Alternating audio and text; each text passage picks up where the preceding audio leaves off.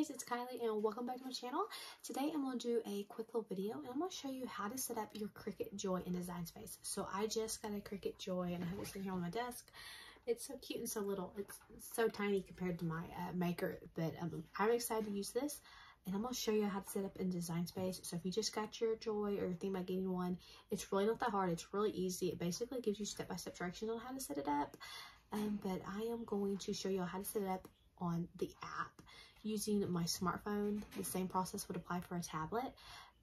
If you want to do it by a computer, it'll come with a little card that'll tell you where to go to, cricut.com/setup. So if you're on a computer, you can do that. And I'm just going to show you how to do it using my smartphone app. So we'll jump right into it. Okay, so the first thing you're going to do is you're going to want to download your Cricut Design Space app. You can go to your app store and do that. I've already downloaded it. So I'm just going to go ahead and go to the Cricut Design Space app. But if you need to go to your app store, just type in Cricut Design Space and it'll pop right up and it's free to download. Although if you have, I do pay for Cricut Access so I can have all the designs. But they do have free designs if you don't want to pay for that. But so I'm just going to go into my Cricut Design Space app and I'm going to hit sign in since I do have an account.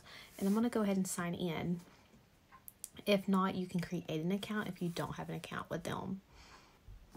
But since I have an account, I will just sign in. And there it's just going to remember my password and everything. Let me sign in. Okay, so once you sign in, I'll let it load.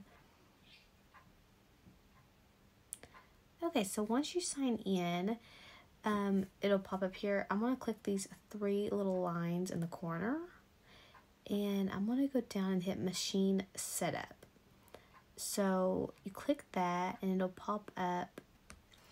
So after you click Machine Setup, it'll ask you which machine you want to set up. And I, of course, I'm going to set up the Joy. So I'm going to select the Cricut Joy. And it's going to tell us to plug our Joy in and power it on.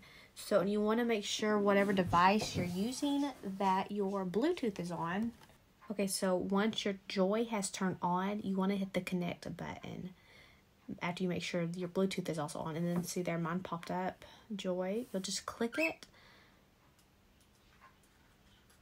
And it will automatically connect it. And it'll run any updates that it needs. It has already updated. So mine's ready, and so it's activated and set up. So I just hit continue, and then I am ready to go make something.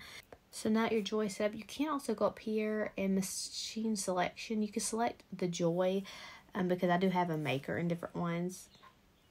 And it just means the stuff that pops up and recommends is specifically for the Joy since it is smaller. So. And now that your Cricut Joy is set up in Design Space, you can now make your first cut. If you want to know how to make your first cut, I'll put a link below for that next video. So I hope you all enjoyed this video. If you did, be sure to subscribe and check out the next video on how to make your first cut with your Cricut Joy.